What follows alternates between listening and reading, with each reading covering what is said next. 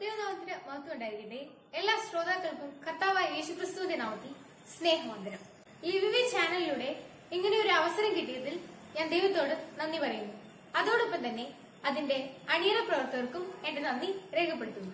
ഇന്ന് എനിക്കിവിടെ കിട്ടിയിരിക്കുന്ന വിഷയം നിഷ്കളങ്കതയോടെ നടക്കുക എന്നതാണ്. അതിനാധാരമായി നമുക്കൊരു വാക്യം വായിക്കാം. യാക്കോബ് 1:27.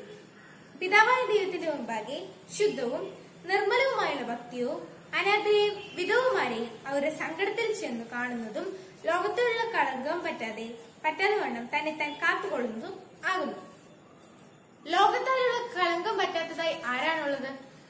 3 കോടതികളിലും 7 പ്രാവശ്യം വിസ്തരിക്കപ്പെട്ടിട്ടും നമ്മുടെ കർത്താവായ യേശുക്രിസ്തുവിൽ യാതൊരു കുറ്റവും കാണുന്നില്ല എന്ന് പറഞ്ഞ് അധികാരികൾ മുന്നോട്ട് വന്നപ്പോഴും താൻ ഒരു കുറ്റം ചെയ്യാതെ തന്നെ അറുക്കപ്പെട്ട കുഞ്ഞാടായി. അതാണ് നമ്മുടെ കർത്താവായ യേശുക്രിസ്തു.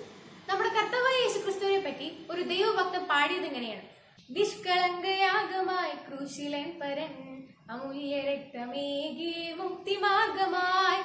എത്ര സത്യമാണ് ഈ വരികൾ! അദ്ദേഹം എഴുതിയത് നമ്മുടെ കർത്താവിനെ അറിഞ്ഞുകൊണ്ടാണ്. നമ്മുടെ കർത്താവ് നേരായ പാതയിലൂടെ മാത്രമാണ് നടന്നിട്ടുള്ളത്. നമ്മുടെ പാപങ്ങൾക്ക് വേണ്ടിയാണ് കാൽവരി ക്രൂശിൽ യാഗമായത്. കൊലോസ്യർ 1:21-22 വാക്യങ്ങളിൽ നമുക്ക് കാണാൻ സാധിക്കും: മുൻപേ ദുഷ്പ്രവർത്തികളാൽ മനസ്സുകൊണ്ടാകുന്നവരും ശത്രുക്കളുമായിരുന്ന നിങ്ങളെ അവന്റെ മുൻപിൽ വിശുദ്ധരും നിഷ്കളങ്കരും കുറ്റമില്ലാത്തവരുമായി നിർത്തേണ്ടതിന് അവനിപ്പോൾ തന്റെ ജഡശരീരത്തിൽ തന്റെ മരണത്താൽ നിരപ്പിച്ചു. നമ്മുടെ ബൈബിൾ വേദപുസ്തകത്തിന്റെ ചരിത്രത്തിൽ നോക്കിയാൽ നമുക്ക് കാണാൻ സാധിക്കും നിഷ്കളങ്കമായി നടന്ന അനേകരെ. അതിൽ ഉദാഹരണമായി പറഞ്ഞു കഴിഞ്ഞാൽ ഉൽപ്പത്തി പുസ്തകത്തിൽ നോഹയോട് ദൈവം ഒരു കാര്യം പറഞ്ഞു. താൻ അറിഞ്ഞതോ കേട്ടിട്ട് പോലും ഇല്ലാത്തൊരു കാര്യമാണ് പറഞ്ഞത്. എന്നാൽ താൻ അത് കേട്ടിട്ട് നിരസിക്കുകയോ അല്ലെങ്കിൽ ഞാൻ ചെയ്യുന്നില്ലെന്ന് പറഞ്ഞത് കളയുകയോ ചെയ്യാതെ ദൈവം പറഞ്ഞതനുസരിച്ച് ചെയ്തുകൊണ്ട് തനിക്കും തന്റെ കുടുംബത്തിനും രക്ഷ നേടാൻ സാധിച്ചു. ആ സ്ഥാനത്ത് നമ്മളായിരുന്നെങ്കിലോ എന്നെ കൊണ്ട് സാധിക്കില്ല എന്ന് പറഞ്ഞ് മാറി നേരം. നോഹയുടെ കുടുംബം അത് ചെയ്തതുകൊണ്ട് തന്നെ ആ ഒരു പ്രളയത്തിൽ നിന്ന് അവർക്ക് രക്ഷപ്പെടാൻ സാധിച്ചു. മറുത്ത് ഇയ്യോബിനെ സംബന്ധിച്ച് ശ്രദ്ധിക്കുകയാണെങ്കിൽ ഇത്രയും നല്ല വ്യക്തി ഞാൻ ഇതുവരെ കണ്ടിട്ടില്ലെന്നാണ് ദൈവം സാക്ഷ്യം പറഞ്ഞത്. അത് കാരണം എന്തെന്ന് വെച്ച് കഴിഞ്ഞാൽ തന്റെ ജീവിതത്തിൽ ഒഴുക്കുപോയ പ്രതിസന്ധികൾ വന്നപ്പോൾ പോലും താൻ പതറാതെ നിഷ്കളങ്കതയോടെയും നേരായ പാതയിലൂടെയും നടന്നതുകൊണ്ട് ദൈവം ഇയ്യോബിന്റെ കൂടെ ഉണ്ടായിരുന്നു.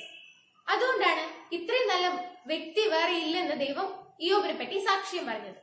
നമ്മുടെ ജീവിതത്തിലും ഒരുപാട് പ്രതിസന്ധികൾ ഉണ്ടായേക്കാം. പക്ഷെ നേരായ പാതയിലല്ലാതെ ചീത്ത വഴിയിലൂടെ നമ്മൾ ഒരിക്കലും പോകാൻ പറ്റില്ല. നമ്മുടെ കർത്താവ് നമ്മളെ കുറിച്ച് ആഗ്രഹിക്കുന്നതും അതാണ്, നല്ല വഴിയിലൂടെ നടക്കാൻ. നമ്മുടെ കർത്താവിന്റെ മാർഗം അതാണ്.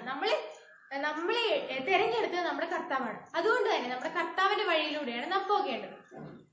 നമ്മുടെ തലയായ യേശുക്രിസ്തുവിന്റെ ശരീരമാകുന്ന സഭയുടെ അവയവങ്ങളായ അംഗങ്ങളാണ് നാം ഓരോരുത്തരും. അതുകൊണ്ട് തന്നെ നമ്മൾ ഒരിക്കലും ഒരു തെറ്റ് ചെയ്യരുതെന്ന് ദൈവം ആഗ്രഹിക്കുന്നുണ്ട്. ഇയ്യോബ് ഒരു പ്രാവശ്യം പറഞ്ഞിട്ടുണ്ട്, എന്നെ കൊന്നാലും ഞാൻ അവനെ സേവിക്കുമെന്ന്. അതാണ് ഇയ്യോബിന്റെ വിശ്വാസം. കർത്താവിലുള്ള ഇയ്യോബിന്റെ വിശ്വാസം നമുക്കൊക്കെ മാതൃകയാണ്. നമ്മളാണ് ആ സ്ഥാനത്തെങ്കിൽ എന്നെ കൊണ്ട് സാധിക്കില്ല എന്ന് പറഞ്ഞ് മാറി നിന്നേനെ. മറിച്ച് ഇയ്യോബ് അവരെ കൊന്നാലും ഞാൻ ഇത് ദൈവത്തെ സേവിക്കുക എന്നാണ് പറഞ്ഞത്. നമുക്കും ആ ഒരു മാതൃകയാണ് വേണ്ടത്. നമ്മൾ ഇയ്യോബിനെ മാതൃകയാക്കണം. ദൈവിക കാര്യത്തിൽ മുന്നേറണം.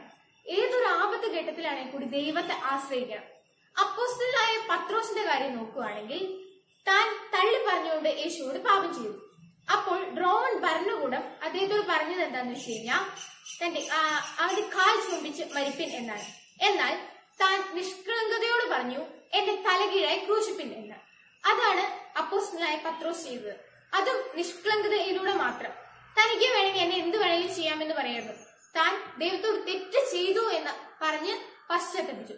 അതാണ് നമ്മള് ഒരു കാര്യം ചെയ്ത് തെറ്റാണെന്ന് തോന്നിക്കഴിഞ്ഞാൽ ദൈവത്തോട് പറഞ്ഞ് ക്ഷമ ചോദിച്ച് അതിനുവേണ്ടി പ്രാർത്ഥിക്കുകയാണ് ചെയ്യേണ്ടത്. നമ്മളെ കുറിച്ച് ഓരോരുത്തരെ കുറിച്ചും ദൈവത്തിന് ഒരു ലക്ഷ്യമുണ്ട്. അത് ദൈവം ഉറപ്പായും നിറവേറ്റും. നിങ്ങൾ ഓരോരുത്തരും നിഷ്കളങ്കതയോടെ നേരായ പാതയിലൂടെ നടക്കണം എന്ന് ഞാൻ പറഞ്ഞുകൊണ്ട് ഞാൻ എന്റെ വാക്കുകൾക്ക് വിരാമം ഇടുന്നു. നന്ദി. എല്ലാവരെയും ദൈവം അനുഗ്രഹിക്കട്ടെ.